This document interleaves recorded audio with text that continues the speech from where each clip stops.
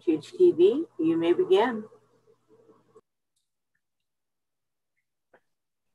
Good evening, everyone. My name is Sam Sperry, co-chair of the Horizon House Residents Election Forums Committee. And on behalf of my co-chair, Laura Weese, I welcome you and the candidates to our forum for the office of Washington's Secretary of State. I want to thank in particular Julie Anderson, Steve Hobbs, Mark Malosha, Marquez Tiggs, and Keith Wagoner. They will be responding to questions prepared by our residents and presented by our resident moderator, Neil McReynolds. This important office, Secretary of State, was established with the adoption of Washington State's Constitution in 1889. The Secretary is elected every 4 years and is second after the Lieutenant Governor in the line of succession to the office of Governor. The office provides an annual salary of $116,950 and employs 290 employees statewide. While most widely known as the state's chief elections officer, there are 12 enumerated primary responsibilities for our Secretary of State. To read about these responsibilities, you may go to the office's website, Secretary of State at sos.wa.gov. Our Secretary of State oversees elections for federal offices as each state, not the federal government, is responsible for conducting elections for president, members of the US Senate, and House of Representatives. The mission statement for the Secretary calls for, quote, preserving the integrity of elections in Washington State, close quote. Here, our Secretary of State oversees elections in collaboration with Washington's 39 county elections officials. Each county operates voter registration, voting, and vote counting under the authority and supervision of the Secretary of State. The Secretary certifies the results of all elections and declares the results official. Other less well-known responsibilities of the Secretary include administering the state's address confidentiality program for survivors of domestic violence, sexual assault, and stalking, registering individuals, organizations, and commercial fundraisers involved in charitable solicitations. These duties are of crucial importance to the smooth and lawful functioning of our state's society and economy. Finally, this important elected official takes an oath to serve the public trust by performing public outreach to improve civic knowledge and participation, providing the business community and public with easy access to information about corporations and charities, safeguarding vital government records, documents, publications, and process, and playing an active role in fostering international trade in collaboration with other state officials. Now it is my pleasure to turn over the microphone to our moderator, Neil McReynolds. Neil? Thank you, Sam. This evening is our first election forum of the year. We feature the candidates for the only statewide office on this year's ballot, the office of Washington Secretary of State. 5 candidates in this position will be participating in our forum this evening. In alphabetical order, they are Julie Anderson, an independent from Tacoma, Steve Hobbs, the incumbent and a Democrat from Lake Stevens, Mark Malosha, a Republican from Federal Way, Marcus Tiggs, a Democrat from Seattle, and Keith Wagoner, a Republican from Bonney Lake. Well, thanks to each of you for agreeing to join us for our election forum this evening. Here's the format we'll be using. Each of you as candidates will have 2 minutes for an opening statement, and you'll have the opportunity to respond to questions prepared by Horizon House residents. You'll have 1 minute to answer each question. At the end of the question and answer period, you'll have 2 minutes for a closing statement. Since this is a forum, not a debate, there will not be a rebuttal, but you may include such remarks in your closing statement. We would appreciate your honoring the signals of our timers. This will ensure we are fair to all of you, that we can cover as many topics as possible with our questions.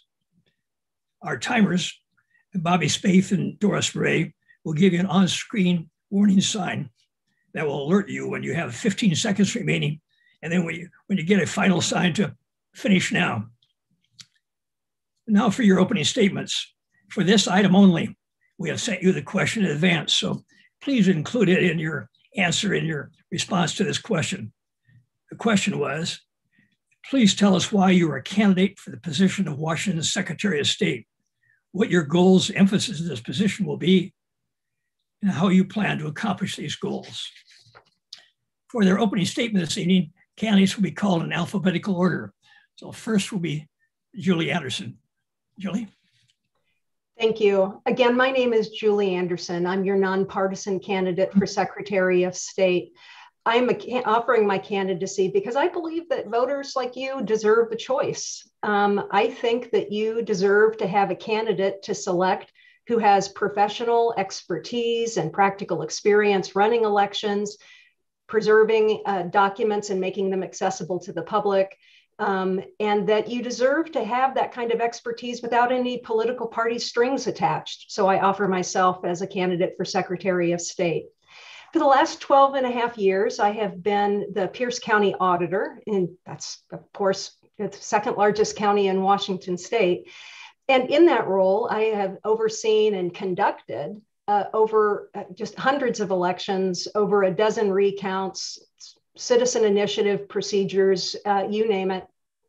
And over that time have developed trust and with my voters and the residents of Pierce County, and a lot of deep experience. You asked what my emphasis is going to be whenever I am the Secretary of State. And not surprisingly, I want to make sure that political parties are not in the office and that there is due time for nonpartisan emphasis. I want to increase access to elections and improve transparency, security, and push back on misinformation. Thank you, Julie. Steve Hobbs.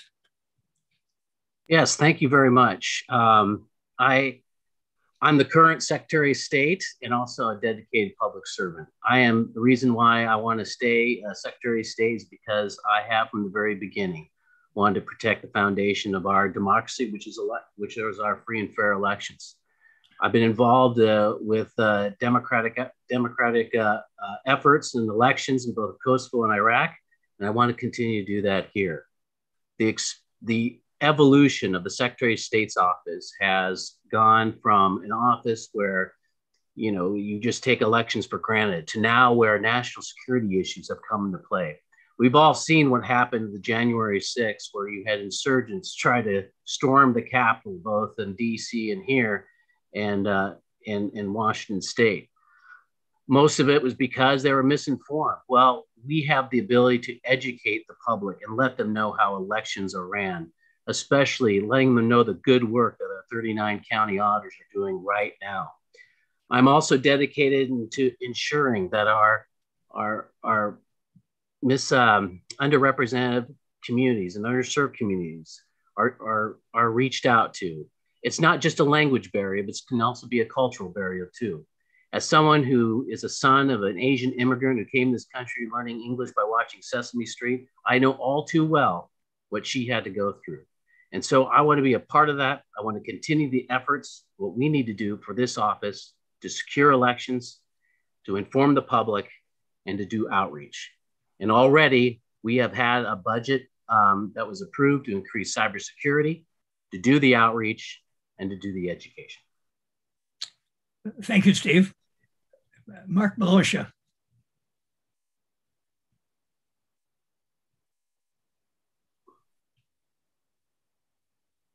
Mark, are you with us?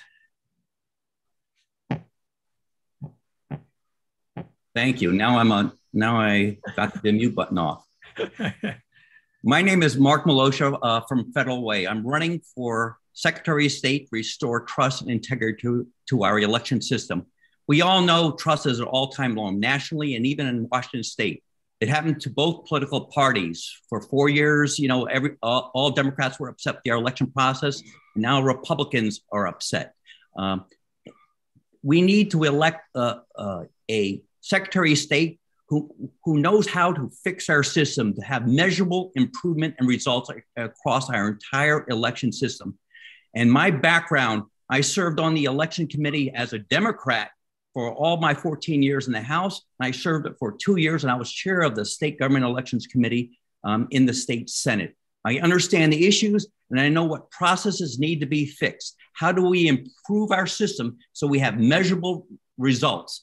We don't just tell the voters that things are working or we're observing things correctly. We have to show the evidence. We have to validate every single voter is correct. We have to validate the way the counting is done is correct and meets uniform standards.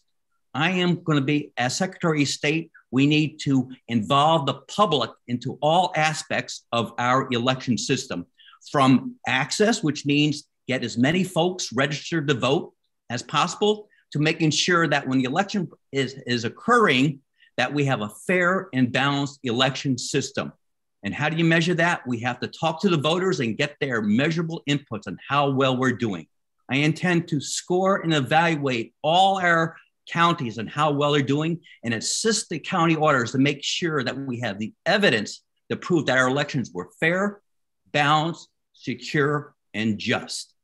I will bring my quality and auditing skills to the forefront. I am the only person with the audit and quality background who will measurably fix our system. That is why I'm running for Secretary of State here this year. Thank you, Mark. Marcus Tiggs, please. Hello, everyone. My name is Marquez Tiggs. I am running for Secretary of State as a Democrat. I choose to run for Secretary of State because I want to make a difference. I believe that representation matters, voter education matters, combating election misinformation matters. I am here for Washingtonians. I want to make sure that Washingtonians are being informed as much as possible. Transparency and honesty are very important to Washingtonians, and I'm here to make sure that their needs are met. Washington State has maintained recognized leadership in the nation with its vote by mail system, and I want to maintain that legacy. My imagery alone will inspire voters and will build confidence in our state and local elections. My goal for this role is to make sure that Washingtonians are receiving accurate information about our elections before misinformation begins to spread. I want to increase in-person options to vote by possibly increasing polling stations and upgrading and enhancing the voter's guide. As Secretary of State, I will strive to maintain high level integrity. I'm innovative, I'm knowledgeable in election administration. I'm ready to hit the ground running. Thank you. Well, thank you, Marcus. Keith Wagner.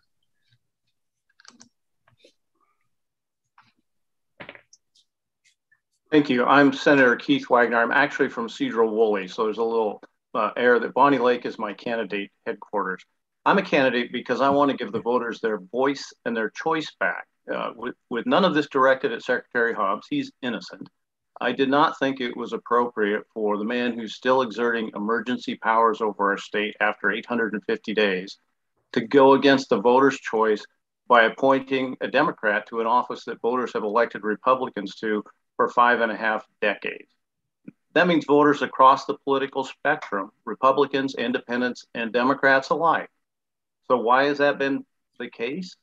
Because voters are smart and they appreciate the balance and accountability that are critical, especially in this office. My vision for the office is to restore a sense of confidence across all voters in the election system. And I think you can understand there's a decline in confidence in our system over the last several election cycles. I want to be able to look voters in the eye and tell them, your vote matters, it's going to be safe on my watch. But I also want to be able to show them. So I'll work to provide transparency and access that people are asking for. Because if we don't build back confidence into our system, people are going to self-suppress. And all types of voter suppression need to be addressed, but self-suppression, I feel, is particularly insidious. So the important part is how. How am I going to do it?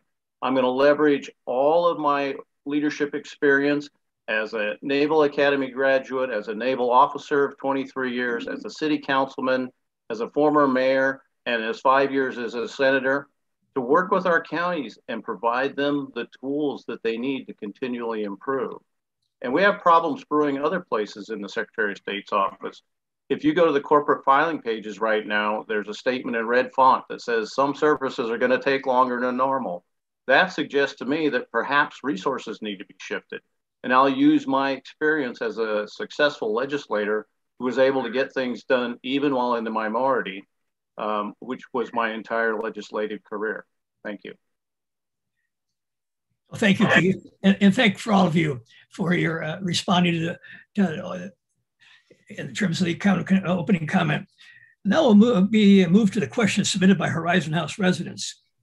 Each candidate will have a minute to respond to each question and will be called in a rotating order. So the first question: was President Joe Biden legitimately elected? Explain your answer. And the first response will be from Keith Wagner.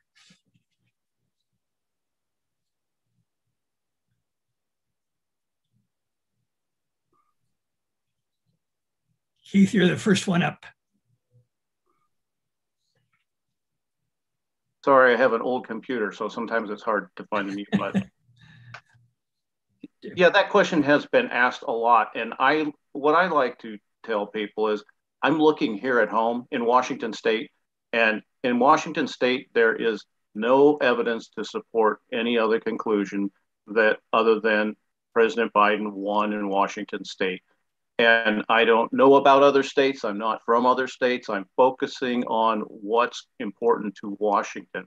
And that is not to say, though, that we don't have problems in the state. And I think that is important to address, that even if there is a small amount of fraud in our election system, it's not just the big races that are important. The small races matter too. And whether it's a dike district or a library district or a city council race, when there's a small number of votes counted, it's important that there not be any measure of fraud that can affect that. So in my own hometown, I know that there was an election decided by a coin flip for city council. That means if there was one erroneous ballot in there, we could have got the wrong person for the job, and that would have been a cheat to the whole town. So I guess I'm done. Thank you. Thank you very much, Keith. Mark Miloscia. I said soon after the election, and in a column for the Family Policy Institute, which I serve as executive director, is that we have to go through the entire process and see what the court says, and that what happens, happens. We went through that process, and it's clear. Joe Biden is president. All the court challenges ended, and he is now the president. That's how the system is supposed to work. The courts have the final say, like same thing happened with Bush v. Gore. At the end of the day, we are a constitutional republic. We follow the rules, but the goal is, and as Secretary of State, is to make sure that every election we improve on the processes each year, so there's less doubt out there about did somebody find a way to cheat the system or not. But right now, Joe Biden is President Biden. Thank you, Mark. Steve Hobbs. Yes, thank you so much. Yes, he is president. I don't dispute that. But this is just another example of how there's this false narrative that the election was stolen. That's why we need to deal with it. That's why we have to do voter education, let people know how the votes are being counted, how the ballots are being processed. You just heard earlier that one person mentioned they want more public transparency in the system. Well, guess what? Our 39 counties will let you go in there and view everything. Julie Anderson will let you look at the process in her county election center. Julie Wise, who's the King County Elections Director, will do the same. We have to do more to inform the public of the way people cast their votes in this state, and I think they'll be very pleased with it. Well, thank you, Steve. Marcus Tiggs. Yes, sir. Yes, Joe Biden was legitimately elected. I do not believe that the election was stolen. Like the other candidates stated, we need to inform voters of how the election process is done. That's it. That's all. Okay. Thank you, Marcus. Julie Anderson. Yes, President Joe Biden was legitimately elected, and we can't just concentrate on what's going on in Washington state. In my 12 and a half years of experience, what I know is that in every federal election, there is a tsunami of information, some of it legit, some of it misinformation, some of it disinformation that comes from states all over the United States. And our voters are overwhelmed, not really understanding states' rights, local choice, and how we have different election laws throughout this great republic. And so it's very confusing for even the most well-engaged voters. That's where experience really matters, is being able to explain the different election laws in different states, how they relate or don't relate to Washington state. I have a lot of confidence in my peers across the United States, and I collaborate frequently with them. Thank you, Julie. We'll move on to our second question. Do you support Washington's vote by mail system? Mark Miloscia.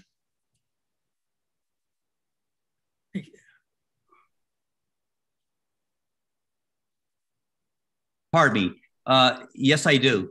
Now, that doesn't mean that we also can improve the vote by mail system, improve the security and the integrity of the vote by mail system.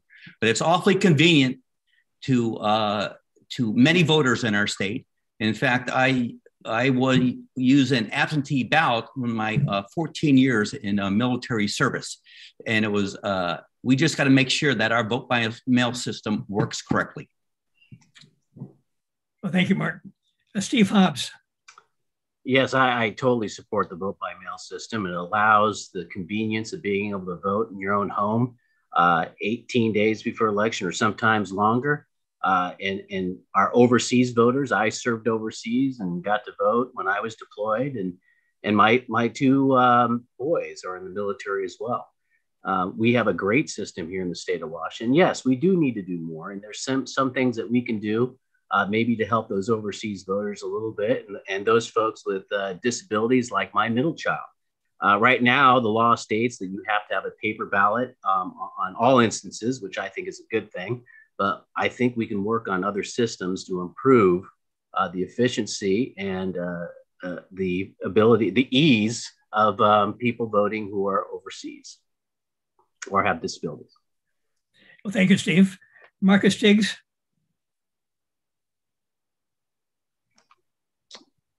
Yes, sir. I do support the vote by mail system here in Washington State. Like I said earlier, Washington State has maintained recognized leadership in the nation with this voting process. I believe that we should not only focus with overseas ballots being counted, but we also need to focus on the ballots that need to be counted here in the state that are being rejected for signatures. I think that's the only thing that we would need to focus on as far as in the state, because there are a lot of ballots that are rejected due to signature errors. Yeah, thank you, Marcus. Julie Anderson. I absolutely support vote by mail and was happy to support the passage of that bill. Vote by mail combines the best of many worlds. One, convenience, as has already been mentioned, but also security. It's one of the most auditable methods of election because it's paper-based. Also, from an election administrator point of view, it's much easier for me to maintain control, quality control, again, auditing in a paper-based vote by mail system. But we can do more. And like Mr. Tiggs, I am worried about access to elections. And I think that we can do more to make sure that people that aren't returning their ballots that they're not doing it because they're encountering barriers that are unnecessary. So I've done a lot of work in my county to eliminate barriers, and I want to share those practices statewide, including, I agree, more access to in-person services on election day. Thank you, Julie. Keith Wagner. Thank you. Yeah, the accessibility provided by mail-in vote ballots is incredibly important to our citizens. I think about my own parents who live way up on the hill and, you know, maybe go to the mailbox once a day or a town once a week. If we didn't have a mail-in capability, they wouldn't vote. And I remember my time on the ship out in the middle of the ocean with my mail-in ballot, so I was able to vote that way. But I also would support other opportunities for people to vote in person if they so choose. I think that we could have a blend. But what I really support is whatever the voters want. And right now, the voters have shown their preference for mail-in voting. If they choose to do it another way, that's up to the voters. It's really not up to the Secretary of State. It's up to the Secretary of State to support their decision in the execution of our elections. And I think it is very important that we get at our voter rolls and make sure that they are clean for two reasons. One, it's a waste of resources if we're sending ballots out to people who have been long gone from their address or from the state or from this earth sometimes. And two, because it just leaves an accounting problem out there when you have ballots that are gone to unknown people. Time is up there, Keith. Yeah, thank you. Okay, we'll move to question 3. All across the USA and in Washington, the issue of election voting security is being discussed. What would you do to ensure that Washington's elections are secure and fair? Steve Hobbs. Yes, thank you very much. We're working on the security of our elections right now. I had mentioned we had cyber threats already. We had to convene all the auditors, their IT specialists, and we even invited some commissioners dealing with election security from cyber threats from Russia. Now, luckily, the tabulation systems is closed, but we still don't want that threat into our county governments or our state governments. Additionally, combating misinformation, disinformation. We had a threat again from overseas that was trying to, we think, to remove a security element on our computers. And so we dealt with that too with another meeting. Fair, we got to ensure that we stick to our vote by mail system and deal with the issue that Marcus brought up, which is ballot rejection rates, because we are trying to do that with perhaps notifying voters via text messaging, letting them know that their ballots are rejected. They can come in and fix that. Thank you, Steve. Marcus Tibbs.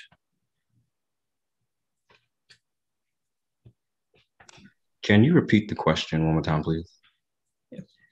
Well, all across the USA and in Washington, the issue of election voter security is being discussed. What will you do to ensure that Washington's elections are secure and fair? So as far as I know, that the tabulation machines are not connected to the internet. So I would make sure that the people that we have in those facilities are transparent and trustworthy. And that's it. Okay, thank you, Marcus. Julie Anderson. Well, cybersecurity isn't enough. That's one element for sure. And our election system is secure, but we can do more. One of the things that I would like to do is take a closer look at the actual practices of the county auditors, making sure that they are regularly engaged in penetration testing, making sure that the digital fingerprints of the software that is used have not been tampered with or changed. We can do all of this and we can do the hash testing in open public meetings. And I'd also like to try a statewide risk limiting audit where all 39 counties are testing a statistically valid sample of a statewide race at the same time. You know, there's like 160 to 200 steps in setting up an election, and security is from the voter rolls all the way through auditing and certification. I'm the only one here that has any of that experience. Thank you, Julie. Keith Wagner. Thank you. I am not a cybersecurity expert, don't pretend to be. I'm a leadership expert, and I would utilize the resources in the Secretary of State's office and build up that section that deals with election security. The other thing I would do, and I think Julie mentioned it, is go around the state. One of the first things I will do as the Secretary of State is visit every single auditor, find out what tools they need, and find out how I can best help them do a good job. Not every auditor's office is resourced in the same way as, say, a King County. Some of them are, state has an equal opportunity to access the tools they need to keep our elections secure. I think I just lost internet. Can you still hear me? Yeah. Okay, you have some wrap. You got 15 seconds to wrap up there. Keith, sorry about that. What happened? Okay, I think that'll do. Okay.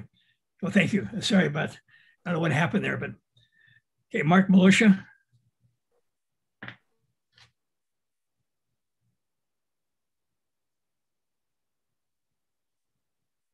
Mark. There you go. I'm going to bring my quality and audit background to this job. I'm the only one here who has actually performed audits on different government agencies, schools, processes. And what I intend to do is set up fraud and quality units and fund it in all the different counties. I also make them implement quality management so we can gather the metrics for all the key points in the processes of how we run elections. We will have a scorecard so we know which county auditor, which county has the best system with the best validation of all the voter rolls, which one does the best of ensuring that there is no errors in the counting system, and that there is true two-party verification of every key step of the way. And we get rid of the flaws in our election system to verify that we proactively close all the holes or the loopholes in the system where bad actors can cheat or can invalidate or put their thumb on the scales of the results. As Secretary of State, we need somebody who understands how to implement this kind of quality and audit system and come up with the data and that's how we restore trust in government, is bring to the voters how things are going by the numbers. Thank you, Mark. We'll move on to question number 4. In the state of Washington, the Secretary of State sends out no ballots and counts no ballots. That is the job of the locally elected county auditor in 38 counties and the elected election director in King County. The relationship between secretaries of state and local election officials in some states is toxic. How would you handle the relationship between the Secretary of State and the 39 county election officials here in Washington State? Marcus?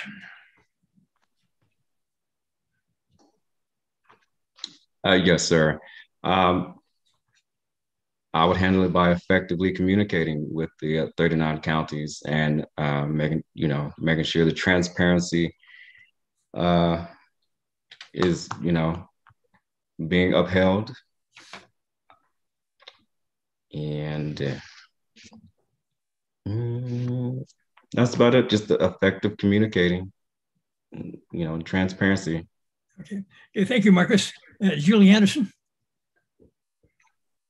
Definitely communication is the key. I've been in this marriage for over 12 and a half years, and I had a couple of good partners, Sam Reed and Secretary Wyman, and communication is key.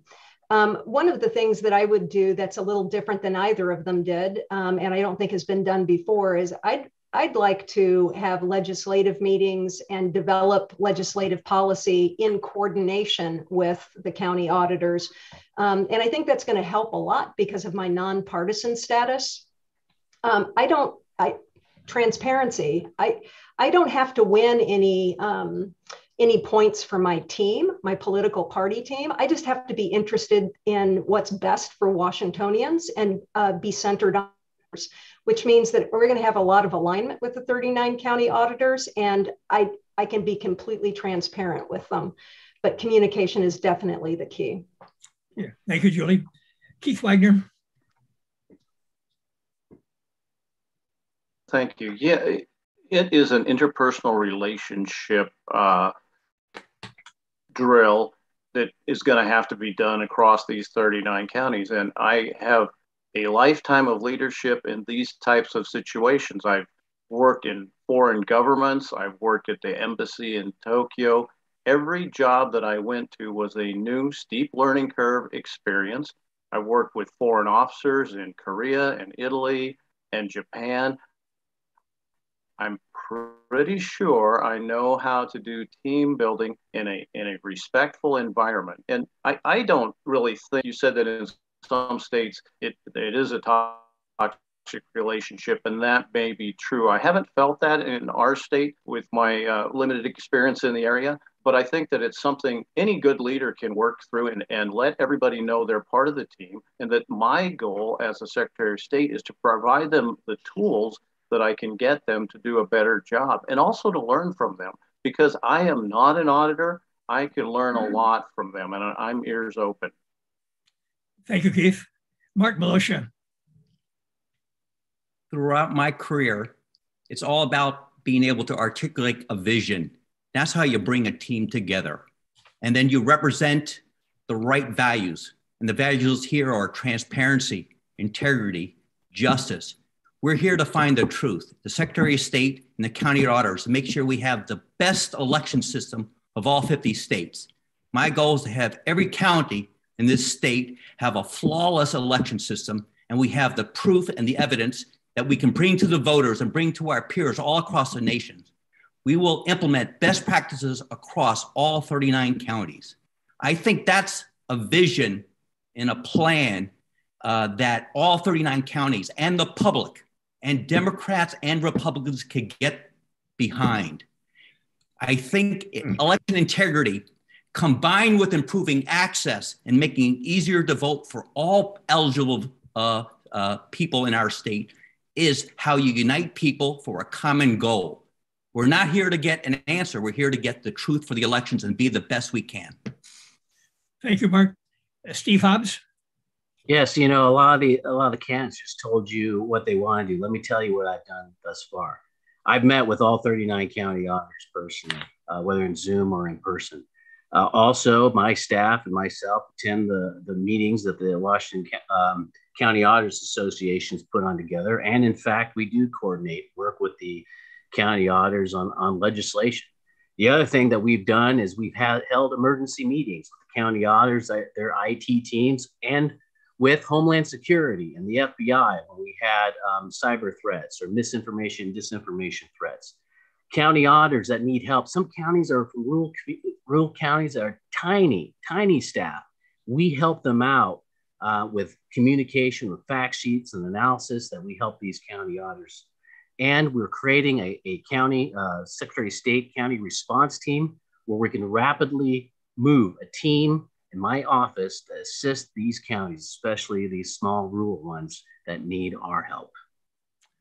Thank you, Steve. Moving on to question number 5. What election reforms, if any, would you propose? Julie Anderson?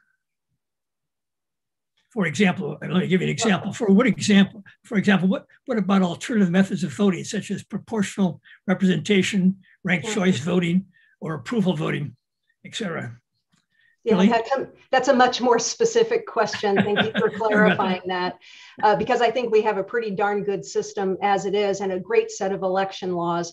But I do respect local choice, and that is why I do support the local choice, the options bill that the state legislature has been grappling with for years now, that would allow for ranked choice voting if local jurisdictions wanted to do that. I think that that's how innovation happens, not just in Washington state, but nationwide.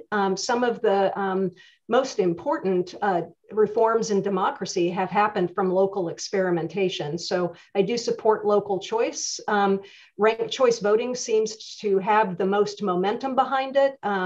With the research that I've done, it does have some strengths and benefits, but we need to let communities decide. We already have a top 2 primary, a nonpartisan primary, which is the envy of most of the United States. So we can build on that with some of these other electoral reforms like ranked choice voting and proportional voting. Proportional voting, I think, cures a lot of potential ills, including the fights that we have over redistricting and those power plays. It also allows more non-traditional candidates to actually enter the arena and serve their communities. But it's all about local choice. Thank you, Julie. Keith Wagner. Thank you. Well, they say there's nothing new under the sun, and ranked choice has been tried in the state and it was not popular and failed. I'm not a fan of it because it's very difficult to explain to voters. And in an environment that we're in right now, where there's already questions that eat away at people's confidence, I think that kind of change, if it were to come, would have to be slow. But as I said before, it depends on what the voters want, not what the Secretary of State wants. But if you're asking what changes I would like to see, there are legislative changes where I already am in the legislature. I do not think that allowing felons to vote before they finish their sentences was good legislation. And I do not think that same-day registration was good legislation. I would remember Secretary Wyman testifying against that bill. So if I could change some things, which you can't as Secretary of State, you do what you are supposed to do under the law, those would be the things. Thank you, Keith. Mark Malosha. Well, I mentioned some of the reforms earlier. I'd have a scorecard. I'd intensify the training for all election officials and volunteers. I'd very much involve the public more, observers in every step of the process. I would have mandatory daily audits done and reviews done as the election counting is going on. We don't, nobody builds a car today, and they only audit at the end, at the final thing when the car is wheeled out. Every step of the way must be audited. I intend to do that. And I also talked about, Keith mentioned the ranked choice voting. Again, we tried that. That failed, in fact, specifically in Pierce County. That's not the way I would go in the future. But the main thing, the biggest reform is, can we get agreement on, we want Washington State to be the best state as far as security and integrity of all 50 states. That's a goal we need to have unity on, and that's what I'll do with Secretary of State. Thank you, Mark. Steve Hobbs. Yes, thank you very much. Actually, it's not really reforms because I think our state is doing great in our vote by mail state. Really, what I want to do is try to have more resources and more ability to reach out to voters across the state to let them know what it takes to vote here and how secure our elections. Help those 39 counties. I had mentioned creating a response team for those counties that just don't have the resources. 72% of our state in 2020, 72% of the voters actually voted by drop box, believe it or not. And so, some of these counties can't put out all the drop boxes, even though we require them to do it because they don't have the resources to do it. That's what I want to do. And not just helping them on those issues, but also on, as I said, cybersecurity and combating misinformation, disinformation, which we already had. The main thing is let's help those 39 counties continue to do the great job that they're doing. Thank you, Steve. Marcus Tiggs. Yes, sir. Thank you. So I will not be proposing any reforms. I think the voting system and everything about it is perfectly not perfectly fine. However, I think it's great. It's good. However, it's up to Washingtonians. Uh,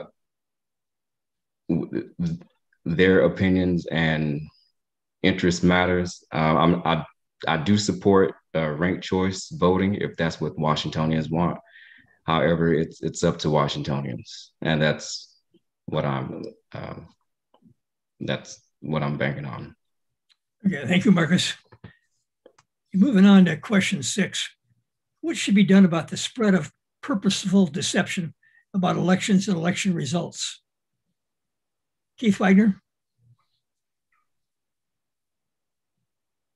Yeah, well, I think we run up against First Amendment problems when we start to limit speech, whether it's true or not true. The governor tried this in a bill that he proposed in the last session to criminalize what he would consider misstatements, lying, or misinformation. It got heard in committee, but it didn't go any further because I think that the majority party in particular understood that that would run up against constitutional challenges. So I think education, and you have to understand that we can't be treating our citizens like they're children. You can't tell them what to believe, but you can work with them and show them an open deck, what's behind the screen, which is what I wanted to do. And if you heard in my opening statement, I want to just not only be able to look them in the eye and tell them it's right, I want to be able to show them through transparency. And that, I think, is the key to revealing the truth without telling people, you know, you have to believe what I believe, because forcing never works. Thank you, Keith. Mark Milosha? Mark. If a Secretary of State or a county auditor does their job correctly and provide the evidence of the processes, the validation, every step of the way, you don't need to put out or fight misinformation. If you involve Democrats and Republicans and independents every step of the way, every key process where they're validating they're validating that things are done correctly, done legally, and that there is no loopholes for people to cheat or commit fraud. If we involve people in the system, then you have the spokesmen that are telling the entire public that things are working correctly.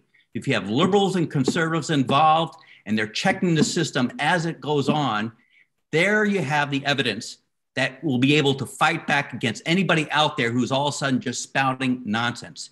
You don't fight nonsense with words, you fight it with evidence. And that is what we need to bring forth to the public to regain their trust. We need to bring evidence that things were done correctly, that there are no holes for people to cheat. Thank you, Mark. Steve Hobbs. Thank you very much. Mark is right. We do have to educate the public. Unfortunately, that's not enough because we have malign actors out there, nation states whose sole purpose is to send in misinformation to our country, to have each other go, to have us fight one another. For example, when what we would like to do is we see something trending and we find out it was created by a bot or someone who's not real. That does happen. We're in constant contact with Homeland Security and CISA and the FBI to ensure, and with our social media platforms, is that if that person is fake, telling lies, we should bring it down. But the main thing is education, letting our voters know how the process is worked. But we cannot sit idly by to allow a tweet to become a retweet, to become a meme, and all of a sudden you have a false narrative and people are storming the Capitol. Thank you, Steve. Marcus Tiggs. Yes, sir. Thank you. So like the other candidates stated, transparency, voter education, getting your information out there before the people who are spreading the misinformation out, before they get their information out. I also support passing a bill or proposing a bill to criminalize spreading misinformation, voter misinformation, election misinformation by candidates. But yeah, so getting our information out before the bots get their information out would be a great way to combat spreading misinformation about elections. Thank you, Marcus. Julie Anderson. Definitely before you start debunking misinformation and malinformation, you've got to pre-bunk. So that's pre-inoculating the public with good information. So make sure that they all have, and the media too, has strong knowledge of how the election system works so that they're more likely to be able to spot a lie. But people that are intentionally spreading deceptive information, I think that's what your question was, they're doing it because it works and they're getting something out of it. They're basically criminals. They're either raising money for a campaign or some other purpose, and telling them to shut up and sit down is not going to work because they're criminals. So I would definitely do a lot of pre-bunking, and I would definitely continue the great system that Secretary Wyman started with our partnership with Homeland Security and the National Guard. They really are the experts that can detect false posts and do that kind of technical disruption. Thank you, Julie. Yeah. We'll move on to question number 7. The Secretary of State is the protector of important public records. What is your view on protecting and ensuring public access to our state government's records? Mark Milosha.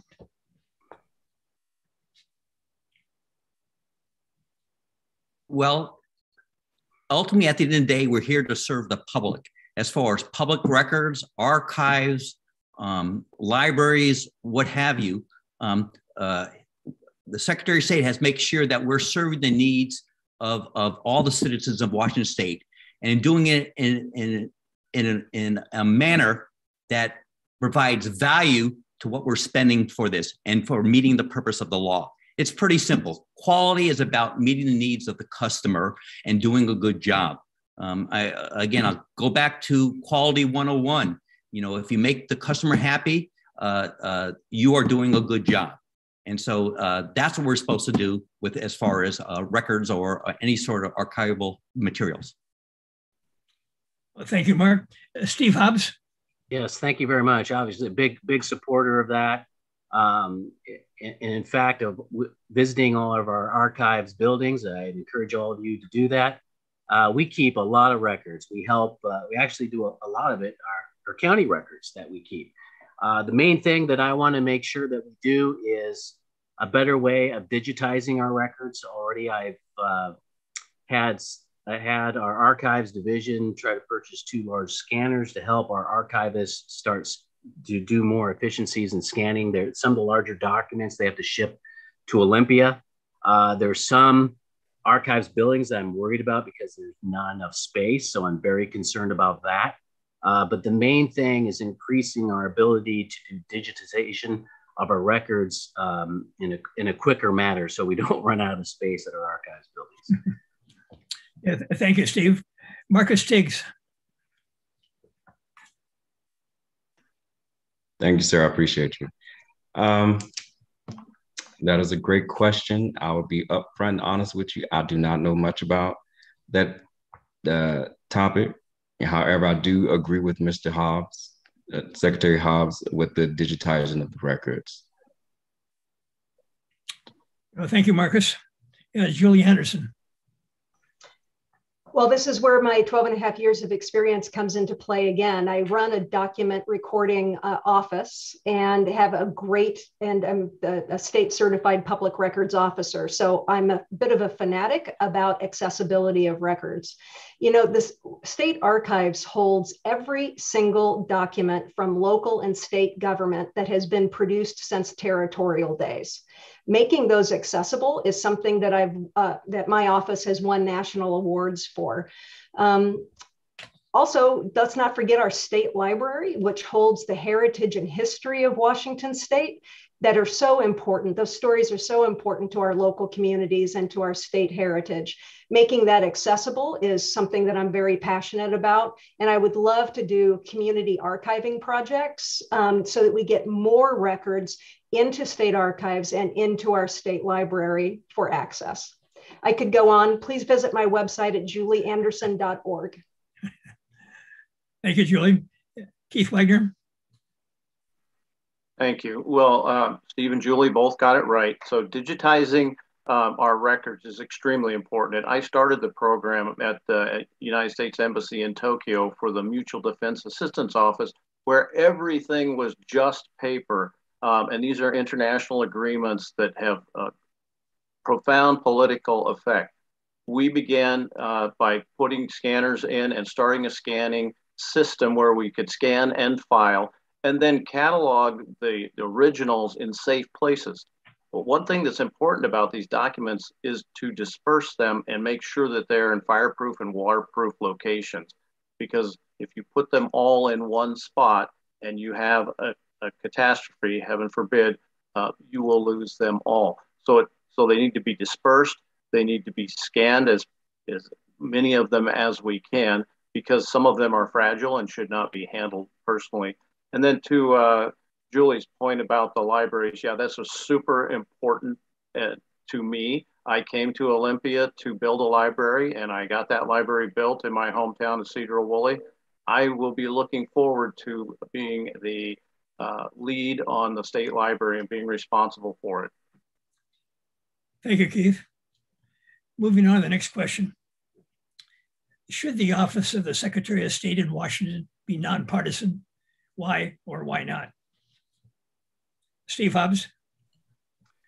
Yes, it doesn't bother me if it's nonpartisan or partisan. Really, it's about the person who occupies the office. I know there's been talk about pushing a bill forward. The problem is, I know Kim Wyman tried to do that. Neither party wanted it passed. I can operate in any environment. You can ask Senator Wagner and former Senator Mark Miloscia how I worked across the aisle, and sometimes I was a pain in the butt with my own party. So it's about the person, really not about the party label. But hey, if it passes or something like that, it's fine. I can live with it. But that is not my top priority in the office of Secretary of State. Yeah, thank you, Steve. Marcus Tiggs. Yes, sir. Thank you. I appreciate you. I do think it needs to be I think the role needs to have a partisan label, so it will allow the Washingtonians to know how the Secretary of State is going to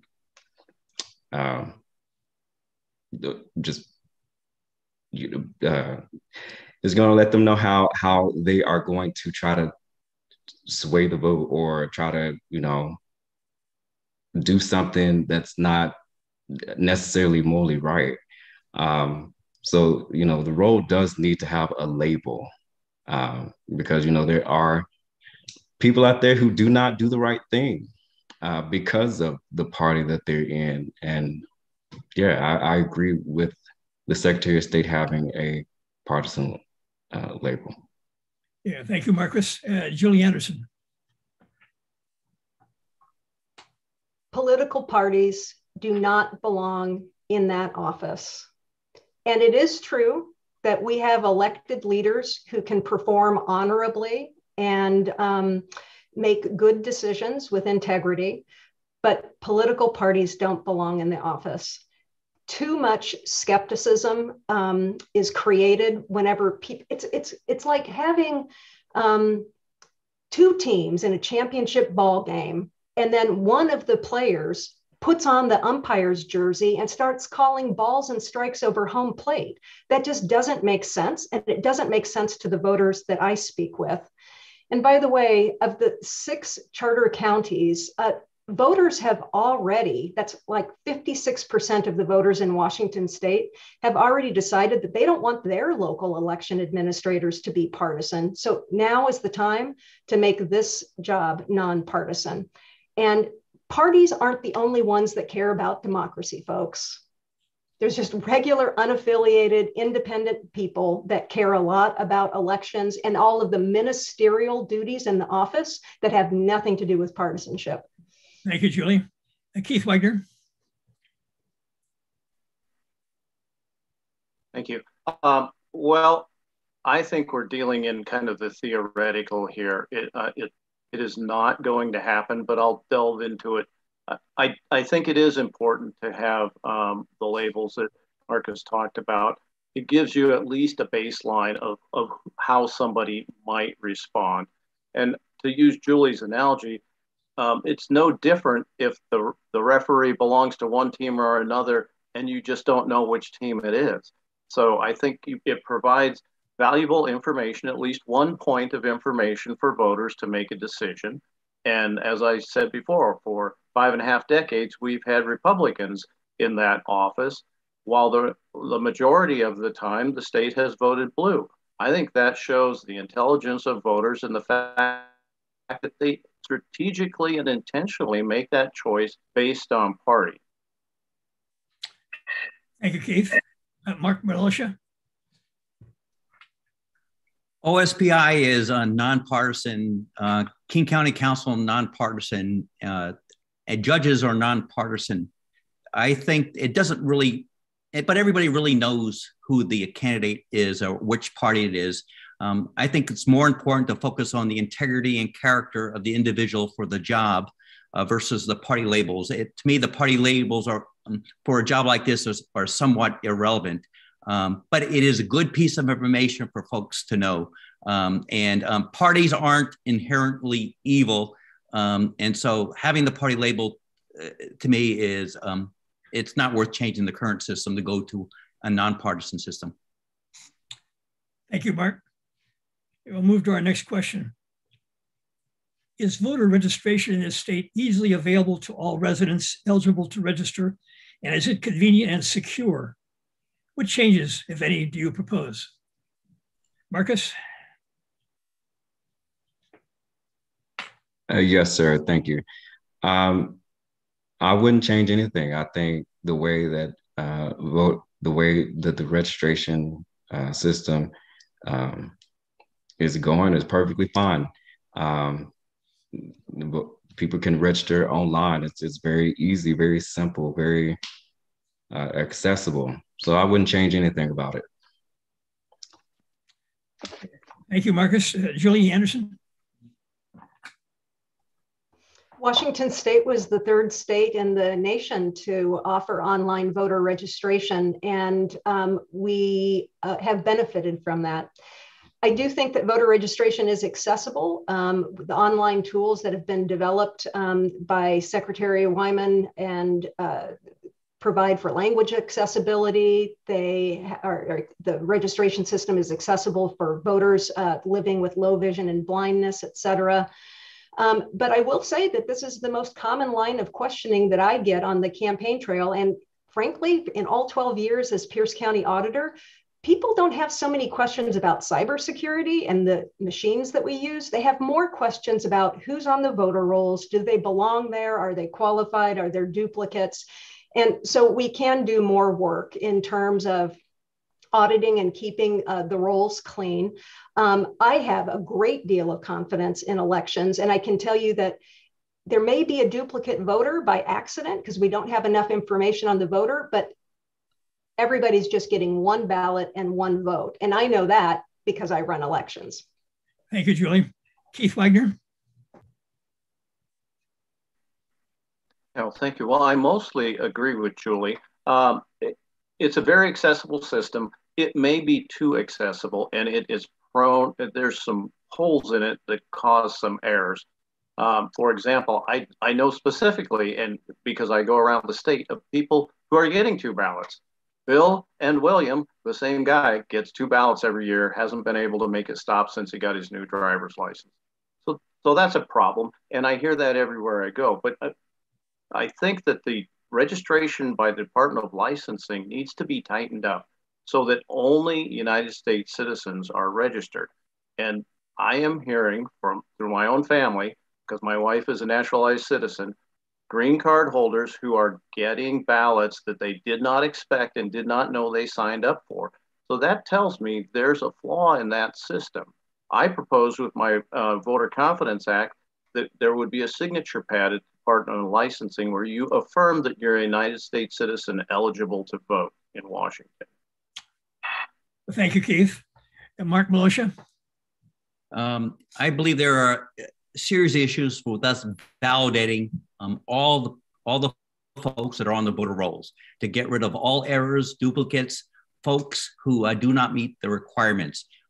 What I hope to have is a system where every single person is validated, and we know which county auditors are doing a really good job or not doing a good job, ensuring that every person who is on the voter roll and who is voting is meets requirements.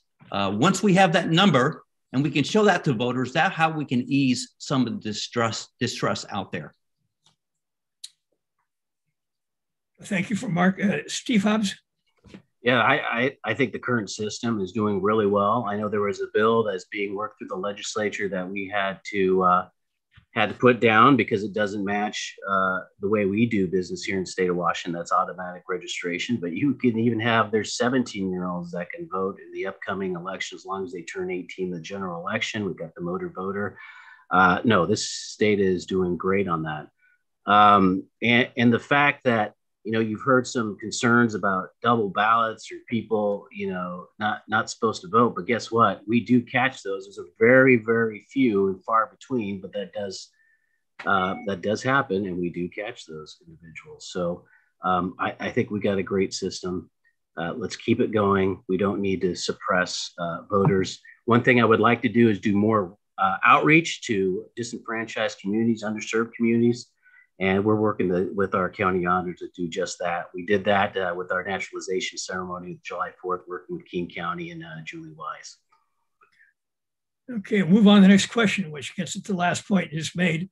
Which steps do you propose to increase voter turnout, especially among younger voters, 18 to 34? Julie Anderson.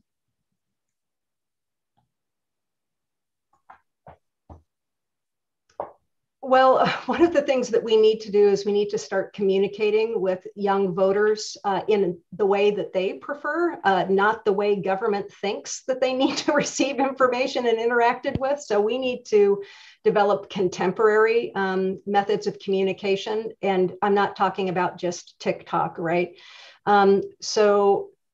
One, modernizing, and then two, these are digital natives who know much more about navigating the internet than we do, and we kind of make it unnecessarily frustrating. So one of the first things that I would do is what I'm doing in Pierce County right now, which is a series of usability studies which are kind of like focus groups where you take the audience, in this case, 16 to 34-year-olds, and you give them a series of tasks to do, and they're watched doing them. How many clicks does it take for them to find out who their elected official is?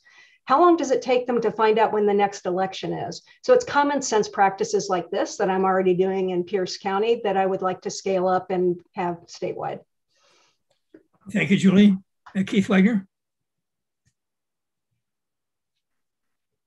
Well, first, I'm trying to be a good parent. So I passed on the importance of this to all of my children who happen to be in that age group. And we've talked about it. Julie is right. It's hard for someone of my age and my generation to think I know what people of that age want or need when it comes to information for voting.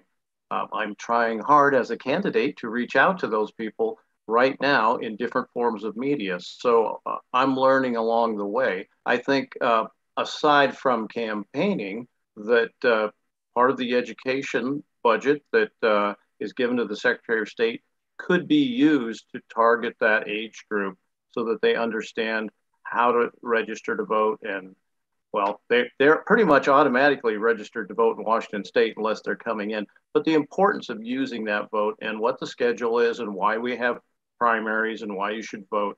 I think that's an education tool that we need to work more on in this state. Thank you, Keith. Yeah, Mark Milosha. Thank you.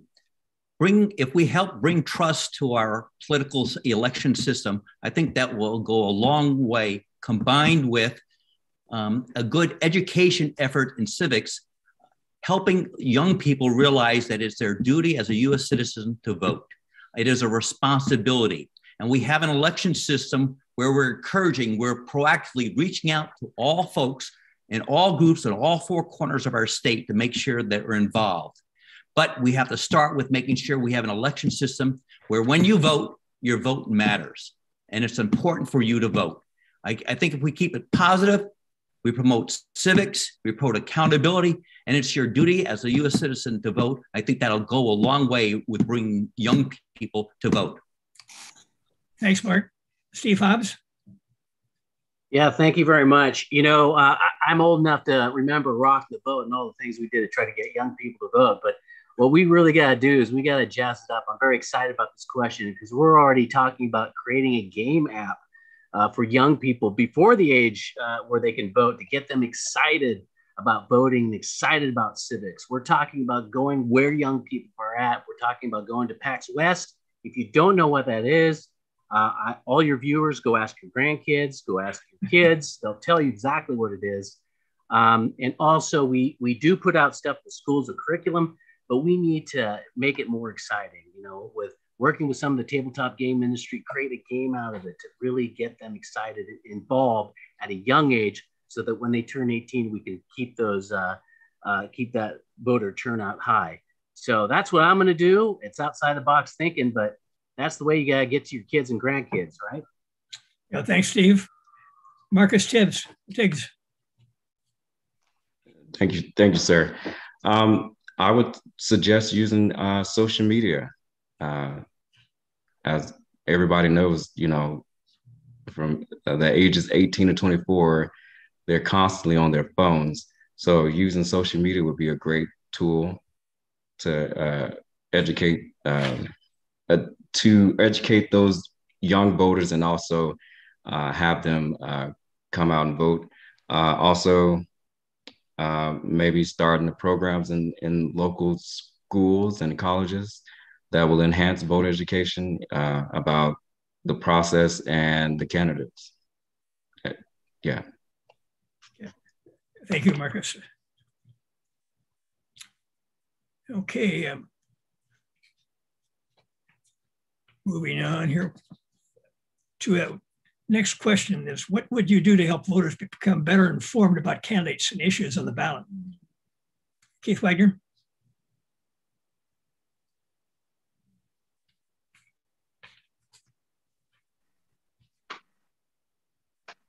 You caught me taking notes. Okay. So the voters hand guide just came out recently. Mm-hmm. And one of the things that I think is a bit of an impediment to voting is where we put the advisory votes in the ballot. People come along and look at advisory votes and they get confused because the language is confusing and they're in the front. So I think that we should move those to the back of the ballot and to the back of the book. It would probably require legislative action to make that happen. But I think it's a barrier. And I think that moving that out of the way so people understand they can just vote their candidates. They don't have to vote the advisory votes if they don't want to. But I do think it's important that they're in there so voters know what their legislators did. That's one of the changes that I would like to see take place. Thanks, Keith. Mark Milosha. Well, I believe that our voter pamphlet is an excellent product that helps folks. Now that we're more in the digital age, you know, I know recently in the last 3 elections I was in, I did a little blurb, a little 90-second blurb or 2-minute blurb for TVW. Maybe we should, at the same time that goes out, send out, you know, a 90 or 2-minute blurb out to all folks that are registered to vote on that list, you know, kind of a digital voters pamphlet that sent out. I think something like that done according to the rules, just like the voters pamphlet, would be a good upgrade in technology, you know. And I think, you know, a 90-second spot is something that wouldn't put out too many of the voters, getting something like that to a text or to an email where they can look and view the candidate's information. Yeah, thanks, Mark. Steve Hobbs. Absolutely. What I would do is tell everyone to go check out the Horizon House election forum. I mean, that's where it's at. In all seriousness, we have a great system now with because we got a digital guide that you can access on your phone or your laptop. I think maybe the next direction we could go, though this might be a little harder, might cost some money, we certainly look at it, is when we do have the ability to send text messages out to voters, that maybe perhaps we put that link in there. But really, we just got to get people educated about, the process. If we can get young people involved, then maybe they'll click that link and maybe they'll check out what we do and read about us. That's the hope, anyway. Thank you, Steve. Marcus Tiggs. Thank you, sir. Actually, I think the voter pamphlet is pretty good as is. I don't think there's any changes that need to be made. It's pretty straightforward. It gives all the information that needs to be, accessed to the voter. So I would not change anything. I do like the idea of text messaging, but other than that, I don't think there's anything that needs to be changed. Thank you, Marcus. Julie Anderson. Would you repeat the question? What would you do to help voters become better informed about candidates and issues on the ballot? Okay. Well, look, let's face it. The voter pamphlet is just a tax subsidized commercial that's written by the candidates. The statements are not very illuminating. They're mildly illuminating, but it's just one-way information without any context. And I'm not sure that the Secretary of State's role is more promotion of candidates. That's the candidate's job. I do think, and I hear and have heard for over a decade, that people are confused, though, about the different roles between the branches of government, the federal, state, and local responsibilities. So we're really getting back to civics 101, not understanding or feeling confident about the difference between a levy and a bond. So I would lean in heavily into civics education and my voice program, the voter outreach and innovative civic engagement that I'm promoting that you can check out on my website. Yeah, thank you, Julie. Yeah. I'd like to move to the final question now. You've done a wonderful job of covering a lot of issues related to elections, but this one's got a little bit different, another important responsibility of the Secretary of State. The question is, what will you emphasize as you represent Washington in international trade and cultural missions abroad and host foreigners who visit Washington in return? Steve Hobbs. Thank you very much. So we start off right away by doing the very first meeting with the Counselor General Corps that's out there. So all the different diplomatic folks that represent different countries came by to the office. So we had a meeting there to get to know each other. We're already going to do a tour. I think 2 weeks from now, I'm taking a delegation of Asian Consul General Corps out to some of the wineries and the tree fruit growers and a processing facility. So I'm taking them out there, and then we're looking at a possibly trade mission next year. So we're leaning forward on this because we do that role. We do it in conjunction with the governor's office, the lieutenant governor's office, but economic development is very important to me. It's very important to the state, and I'll definitely push that like I have been pushing already. Thank you, Steve. Marcus Tiggs.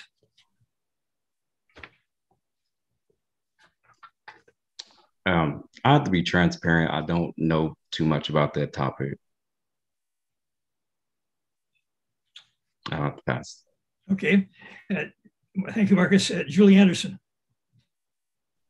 Well, the question is, what would I emphasize? There are a lot of cooks in the kitchen when it comes to international trade and economic development. I was a senior policy advisor for the State Department of Commerce and also had some economic development emphasis in my time on the Tacoma City Council and major port city in Washington State. So there are a lot of cooks in the kitchen. I think that my primary role is going to be emphasizing where to go and how to navigate our economic development system, and be in a supporting and backup role to the Department of Commerce, to the trade associations, and to the Lieutenant Governor's office and the Governor's office. So I think my knowledge will come in handy, but mostly what I want to do is make sure that there's smooth handoffs and that people are treated with great respect and that opportunities are made equally for everybody. Okay, thank you, Julie. Keith Wagner. Thank you. Well, most of our trading partners are in Asia, as Steve pointed out, and I have extensive experience there. In the Navy, I was what's called a foreign area officer. I was an East Asian specialist. I speak some Japanese, still pretty well these days, although it's faded. And I've worked in this space at the embassy where we worked with the Department of Commerce and the military to provide training and spares and manufacturing to that government. I've also worked in Korea. And I've done it locally too, as part of our Economic Development Alliance in Skagit and Snohomish County. We sponsored the Chinese to come in and look at our orchards and our grains that are provided here in Washington State. I'm lucky enough to have my own slew of translators, as both my wife and all my children speak Mandarin fluently. So I think it's a little bit of an advantage going forward. But as Julie pointed out, you have to trust your people too and work with them. So, but there are some skills that are not well known on how to deal properly with people from different countries. And I have specific training in that area. Okay, thank you, Keith. Mark Malosha. I think I would emphasize that Washington State has it all: manufacturing, farms, services, tech, entertainment, the great outdoors. We're a world-class community, a world-class state, and that very diverse state. And we've been on a 50-year growth spurt ever since the collapse of Boeing in the early 70s. We've been growing, we've modified, evolved, and changed, but we've always focused on our excellence and being good neighbors. I think that's why people have come to Washington State. That's why I came and stayed to Washington State. And I still think it's valid. We still have things we got to work out. We have bumps in the roads and things we're somewhat embarrassed of, but our future is ahead of us right now. And I think that's why we have immigrants from all across the planet coming here to Washington State. We're the place to be. We're the place to be. Thank you. Thank you, Mark. And thank all of you for the good job of filling the questions we threw at you this evening. So I'd like to move on. That concludes the questions from residents. Now we move to the final part of our forum, which are the closing statements from the candidates. With that, have a 2-minute maximum. Candidates will be called on to reverse order to their opening statements. So the first candidate will be Keith Wagner. Well, thank you, and thanks for having all of us tonight. I hope that I have convinced you that I'm the best candidate to be your next Secretary of State. I served in the Senate for 5 years. I'm the minority whip. I serve on Ways and Means, Law and Justice, and I'm the ranking member on Behavioral Health Subcommittee. I didn't get those positions by accident. I earned them. I'm the only candidate that has served as a mayor and has had that executive authority. I'm, as far as I know, the only candidate who's served in small government as a city council person. I have a lifetime of service in the Navy. I've worked overseas, and we talked a little bit about that. I've earned the trust of my constituents and also the counties around me. So I'm endorsed by Skagit County, Snohomish County, Island County, Mason County women. I'm endorsed by former Secretary of State Ralph Monroe and former Secretary of State Sam Reed. I think that paints a pretty clear picture of the type of people who think I'm the best person for the job. I hope that all of you listening tonight will come to the same conclusion, but if not, I will accept that also. I appreciate your time. Have a wonderful evening. Thank you. Thank you, Keith. Marcus Tiggs. Thank you. First and foremost, I want to thank everybody for this opportunity. I asked for you to vote for me for Secretary of State because Like I said, I will maintain high level integrity. I am innovative, I'm courageous, I'm knowledgeable in election administration. I'm ready to hit the ground running, and I hope that I did a great job and answered all the questions that the voters wanted to hear. And again, I hope that you would vote for me for Secretary of State of Washington. Thank you. Well, thank you, Marcus. Mark Miloscia. Thank you, Neil, Sam, and everybody else for putting the Horizon House for putting this on. Very enjoyable experience. I'm running for Secretary of State to make sure we have the best election system of all 50 states. That all 39 counties has not just that vision, but they have the motivation to make sure that their voters trust them, and they trust that our election system is a place where bad actors can't make a difference to our election results. I served as an auditor, a quality examiner. I served in the election committee for 16 years in Olympia. Accountability is my blood. I'm going to unite the state, unite Democrats, Republicans, and independents. My goal is to make sure that we have the evidence in place to make sure that every single citizen knows that every single step of our election process is done fairly, is balanced, and any person who wants to vote can vote. That's my vision. I know what has to be done as far as laws and regulations, how to unite the county auditors, get more citizens involved in the entire process. We're here to serve the voters, the people of Washington State. That's what the Secretary of State will do it. We'll do it in a fair, balanced, and we will emphasize integrity and transparency.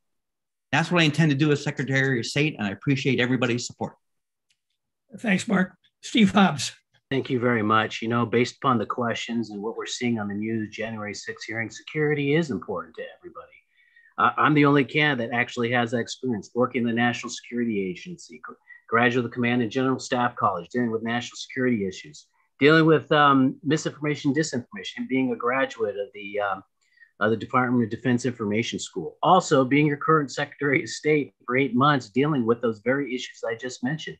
We dealt with an incident with cyber. We dealt with an incident with misinformation and disinformation. A lot of these candidates here are talking about what they want to do. I'll tell you what, I've actually done some things. I've doubled the cybersecurity team.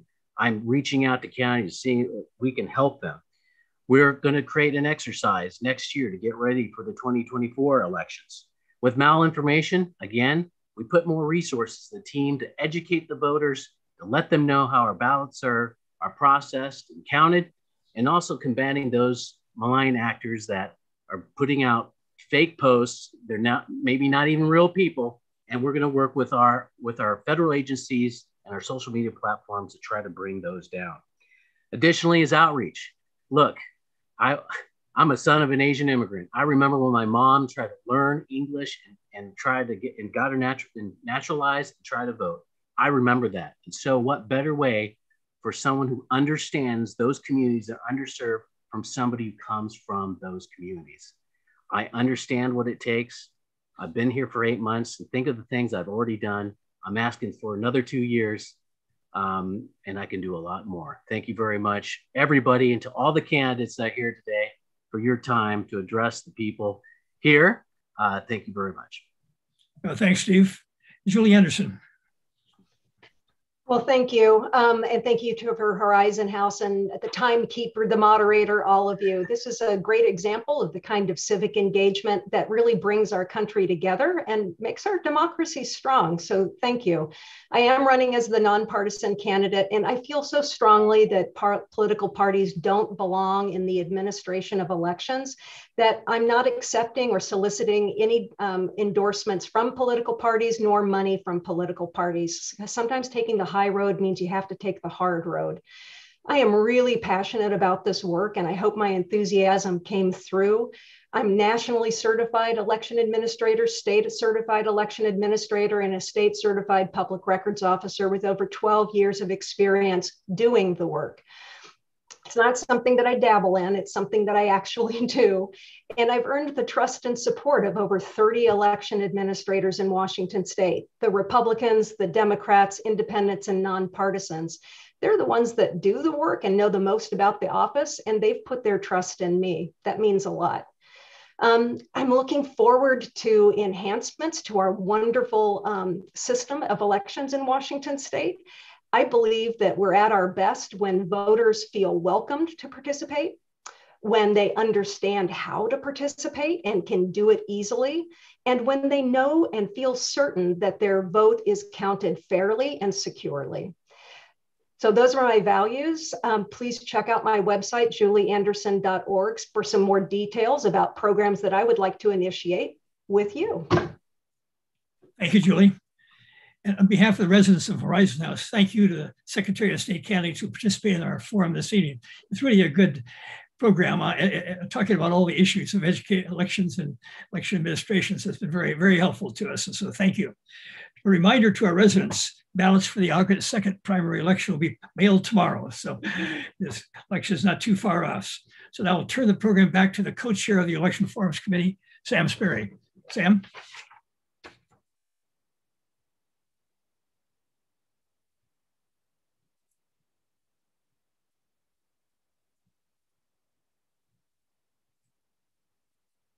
Sam.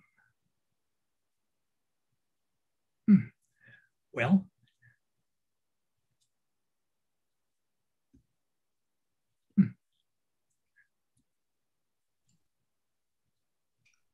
he's muted. He's muted. Yeah, okay. Well, let's wrap it up. Thank you. Thanks all those in the audience and thank you again for the candidates. Appreciate your, thank you for keep up the good work on all of the roles you've been playing currently. I'm sorry about that. I just wanted to say thank you all for participating. We really appreciate it and we wish you the best. Good night. Good night.